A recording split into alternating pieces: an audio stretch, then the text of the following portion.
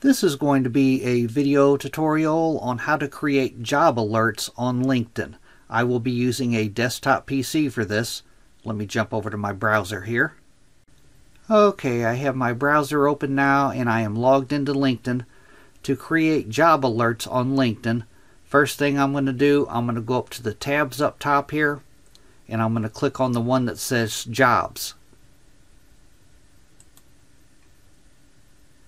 And now in this search field up here, I'm going to place my cursor in there and I'm going to search for a job title. I'm just going to search for teachers. And in the second search field up here, you can choose a city, state, or zip code. I'm going to put my cursor in there. You could search for a remote job.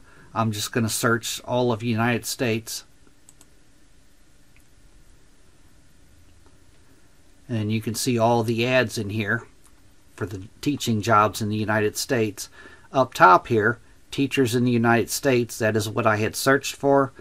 Right off to the side here, set alert. If I toggle that on, I will now get job alerts for teachers in the United States. If I go back up to the tabs up here, to the one that looks like a briefcase, if I click on that briefcase, that takes me back over to jobs, and in the pane off to the left hand side here you can see it says job alerts. If I click on that, there's the job alert that I just created. And from here I could delete that job alert by clicking on the trash can here if I wanted to delete it, or I could click on the pencil icon